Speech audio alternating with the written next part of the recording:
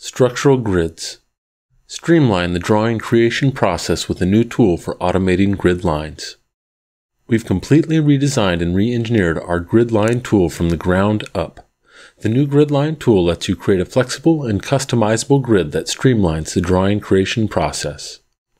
A structural grid can be placed on the design layer and displayed at scale and edited in elevation, in section, and in detail viewports.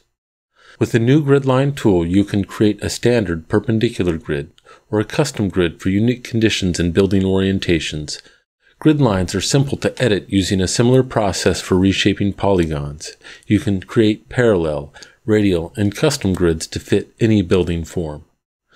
The duplicate mode of the grid line tool lets you offset any grid line to quickly create a building structural grid. Or you can simply select a line or polyline and automatically create a grid using the Create Object from Shape command.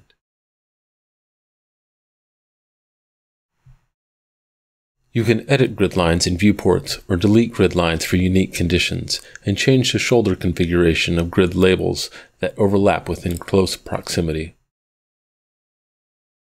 The new grid line tool will help you develop more consistent graphic standards. Markers are customizable and automate grid numbering and coordination.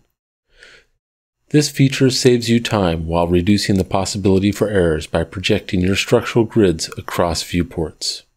To make documentation faster, you can easily select multiple grid lines to resequence grid numbering and automate grid line dimensions.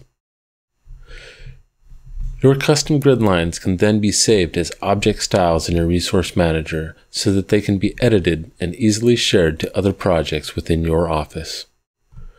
With the IFC data mapping of grid axis for project coordination and exchange, Vectorworks continues to be a leader in the development of BIM capabilities. In 2021, the new Vectorworks grid line tool will make project coordination and documentation more powerful and efficient while ensuring the accuracy that you need for your design.